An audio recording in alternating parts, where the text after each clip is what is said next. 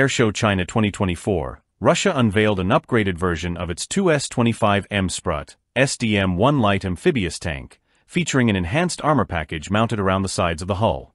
Developed by Kurganmashavad, the Tu-25M is a highly mobile, air-transportable, and amphibious combat vehicle designed to support rapid deployment forces and provide direct fire support in a variety of combat scenarios. This new version promises increased survivability, particularly in amphibious and airborne assault operations, where protection and mobility are key. The most significant upgrade to the Tu-25M is the additional armor on the hull sides. This armor enhances protection against small arms fire, shell fragments, and certain types of anti-tank munitions, allowing the vehicle to operate in high-threat environments without compromising its amphibious capabilities.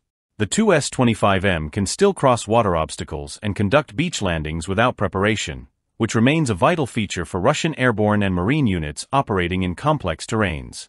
The Tu-25M retains its powerful 125mm smoothbore gun, used on Russian main battle tanks like the T-72 and T-90. This allows the Tu-25M to engage a wide range of targets, including armored vehicles, fortifications, and low-flying helicopters, with high-precision rounds and anti-tank guided missiles. An automated fire control system further enhances accuracy and engagement speed, ensuring the vehicle's effectiveness in combat. One of the standout features of the Tu-25M is its amphibious capability. With water jet propulsion, the vehicle can reach speeds of up to 7 km/h in water, allowing it to cross rivers and engage in beach landings without preparation. The Tu-25M is also air-transportable, able to be deployed from aircraft like the Il-76 or even paradropped, making it ideal for airborne operations and rapid deployment. The new version of the Tu-25M also includes a hydropneumatic suspension, which adjusts the vehicle's ground clearance, improving its ability to adapt to various terrains.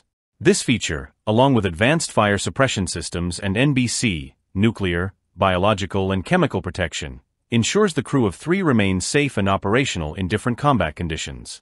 With these upgrades, Russia aims to position the Tu-25M as a versatile and robust platform for amphibious and airborne forces, providing them with light, mobile firepower and substantial combat capabilities.